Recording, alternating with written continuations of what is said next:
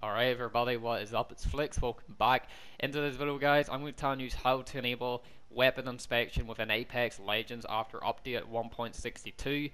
So this was actually removed whenever the new game mode Ring Flares got introduced into Apex with the Chaos Fury.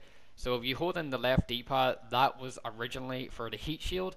So after update 1.62, which came out yesterday, go to your settings, go to controller, go to survival slot button, and if you turn that off, you can hold in your left D-pad and that will automatically inspect your weapon, but you have to use your survival heat shields by using it in the inventory.